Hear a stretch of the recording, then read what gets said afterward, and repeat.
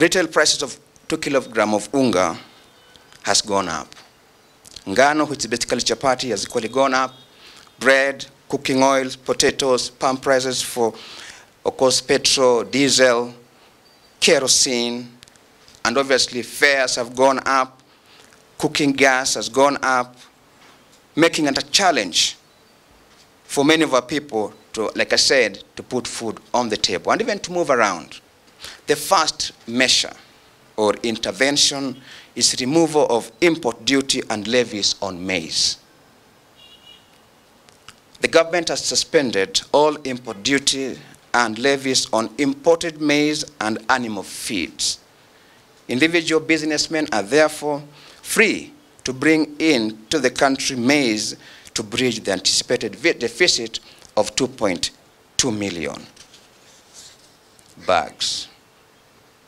The waiver is only for 540,000 metric tons, which is equivalent to 6 million bags of white maize for 2 months, the month of July and August, before the next harvest. It is important for us to appreciate and even understand why you're talking about the next harvest, because you're expecting the next harvest to be there at the end of August, and therefore we cannot flood in the market, yet we're just about to harvest. And therefore, the 2-month window is to allow for harvesting to take place. So once maize has come back into the market, then there will be no more importation. The importation of this quantity of maize will certainly bring down the prices of unga, because even farmers who have been hoarding maize will be forced to release their produce to the market. Of course, there is what we'd call artificial shortage that comes about because some of our farmers want to create a situation that there is no maize in the country, so that the prices can go up, and then they release them at very high prices. So when this maize that the government has allowed to be imported in, 6 million bags, comes into the country, they will be forced to also release into the market, or else they'll be selling their maize at almost no profit at all. So by doing so, we expect that the prices of unga will definitely come down significantly. The other intervention is fertilizer and input subsidy. Now, recognizing the challenge of escalating input prices, the government has released 5.8 billion shillings to subsidize farmers and for subsidize fertilizer and other input costs to increase access by farmers so as to encourage higher yields and to stabilize farm produce prices.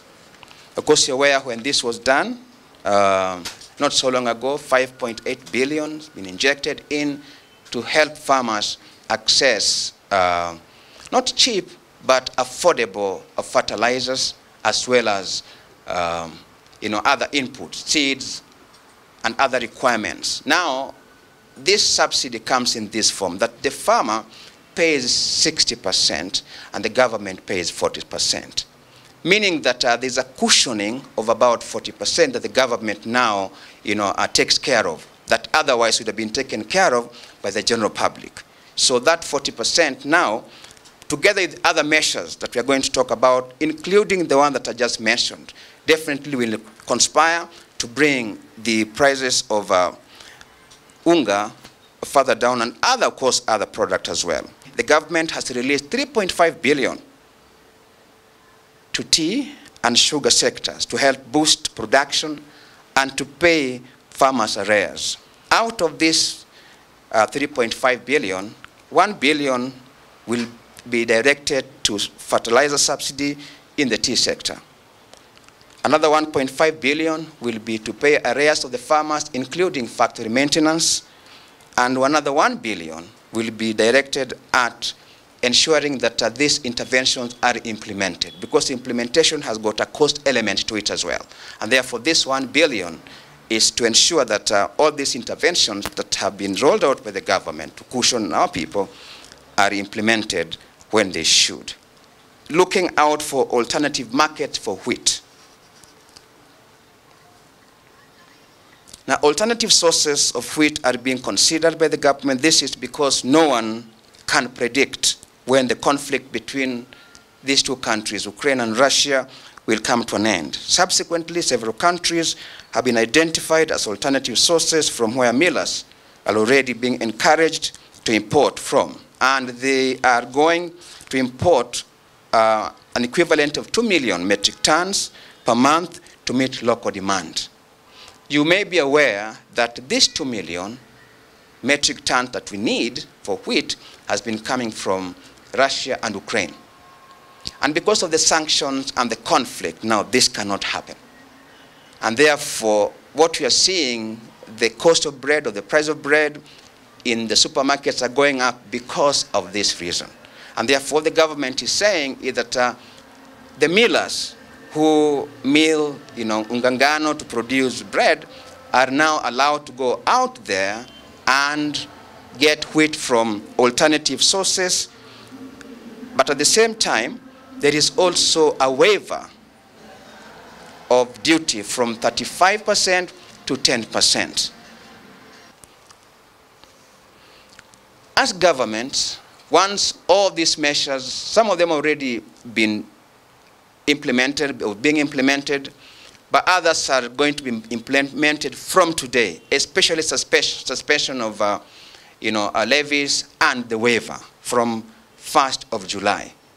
So once that one is effected, we expect to see a lot of maize coming into the country, and certainly in the next 1 week or so, prices of unga will start coming down.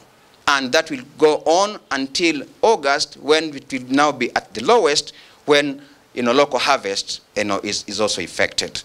So expect the next 1 week going forward, the prices of unga to start coming down. Equally the same, the prices of edible oil will start coming down now that Indonesia is exporting to other countries, including Kenya.